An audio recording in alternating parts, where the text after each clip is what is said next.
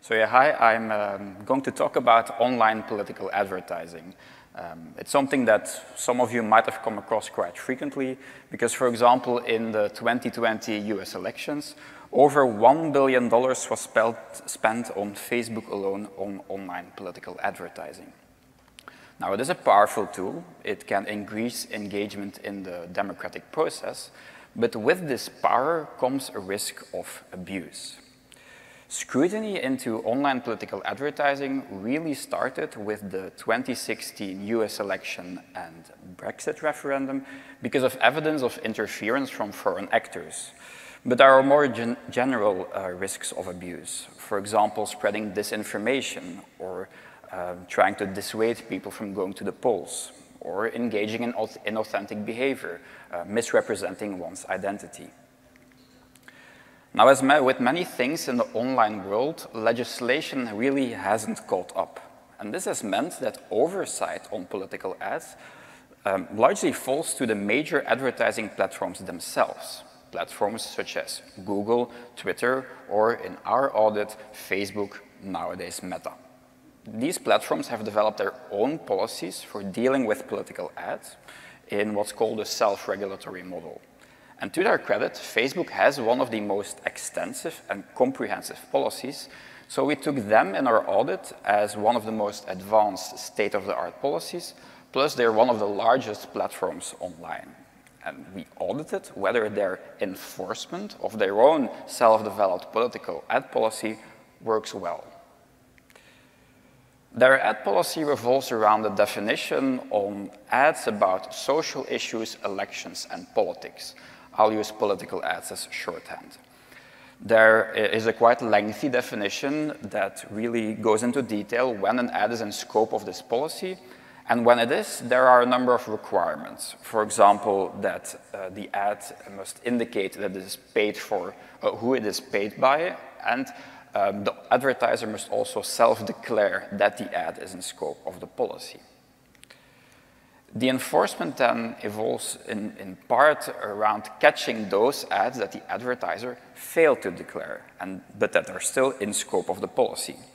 And when they fail to do so, Facebook tries to catch them retroactively, take them off the platform, and label them as an ad without a disclaimer. They're also added to the publicly available archive of all political ads.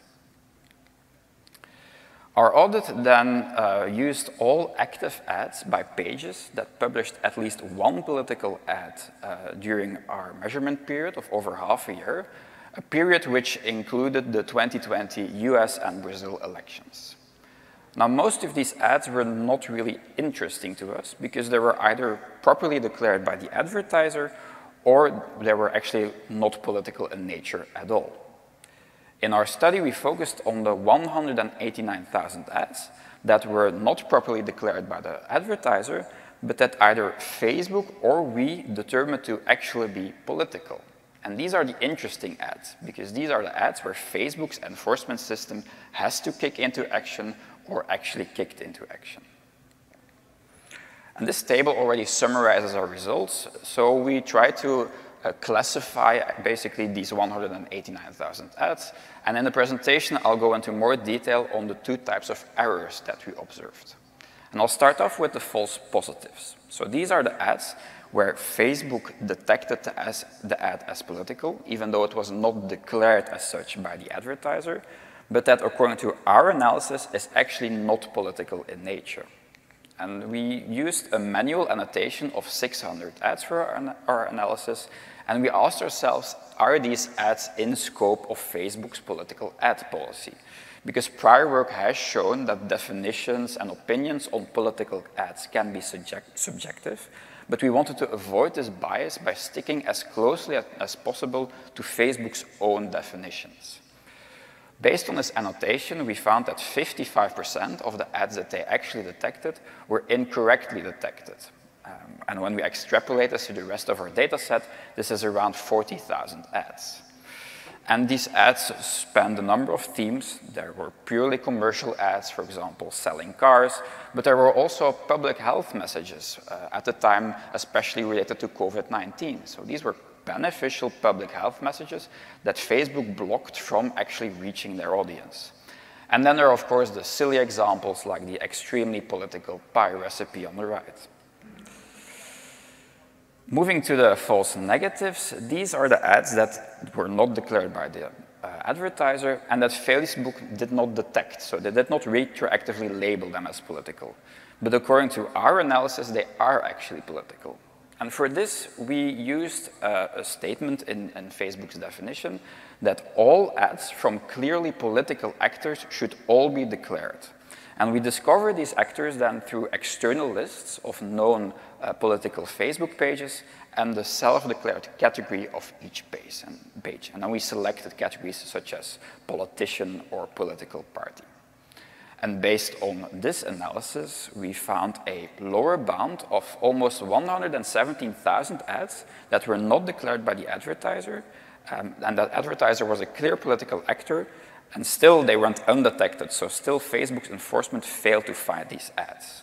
And these were ads from major political parties, major political candidates, and usually having a very clear political message, so they should have been pretty easy for Facebook's system to detect. So to summarize these results, we find that Facebook's enforcement is currently quite flawed. We computed classification metrics, and for example, the F1 score on the right, which ranges between 0 and 1, with 1 being perfect classification, is only at 0.29 for this system. So there are quite a number of ads where Facebook's system makes the incorrect decision.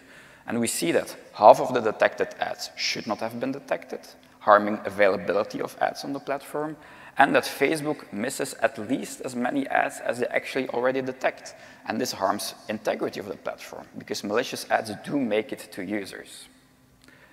Now, why might this be the case? We identified a few possible limitations in the enforcement strategies. Starting off with the approach. Facebook themselves state that they mainly use automated solutions to detect violating ads. But it seems that these solutions do not learn obvious signals of political intent, for example, the advertiser. So we suggest that they, for example, do this, and then also complement the automated review with simple rules that are clearly enforceable. Secondly, there seems to be a lack of consequences. Facebook again states that they might prohibit pages who run violating ads from running ads in future, or they might take down the pages altogether, but we did not see any evidence of this. We even saw over 70,000 ads, that's political ads, that still ran, even though these political ads were banned in the US during the 2020 elections, or after the elections. Third, there seems to be a lack of consistency as well, and performance really differs globally. While in the US, maybe only 1% of ads are missed, in Malaysia it was 45%. So it seems that this performance is not spread equally across the world. So Facebook should adapt their policies and their systems to local contexts, making sure that their models understand local languages or that local issues are incorporated. Fourth, the policies of Facebook are still quite ambiguous. Even in our analysis of the false positives, we still disagreed on almost a quarter of all ads on whether they are actually in scope of the policy, just because the policy is so complex. And this complicates compliance by advertisers and eventually even enforcement by Facebook. So we recommend that they clarify their policies and simplify their policies to make sure that compliance and enforcement becomes easier. And finally, Facebook really emphasizes transparency. They say that by making data transparent, such as their archive of all known political ads, by having this transparency, then people can hold them and advertisers accountable.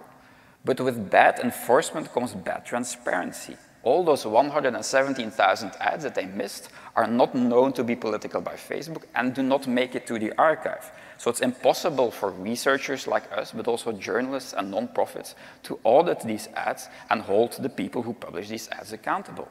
So we advocate to archive all the ads and make all the metadata available to enable audits like ours. Because we really believe that with better transparency into the ecosystem, we can also achieve better accountability.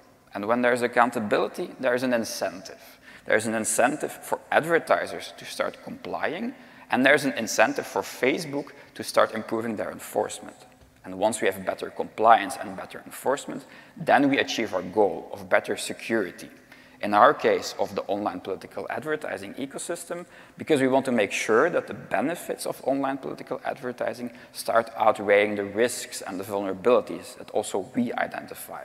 And this would help us to maintain the security of online political speech as well. With that, I'd like to thank you for listening. My contact details are on the slide, as is a link to the paper. And I want to give a shout out to the Ad Observatory project from my collaborators at Cybersecurity from Democracy. If you want to play with this kind of data on political ads, I would highly recommend that you check their website. Thank you.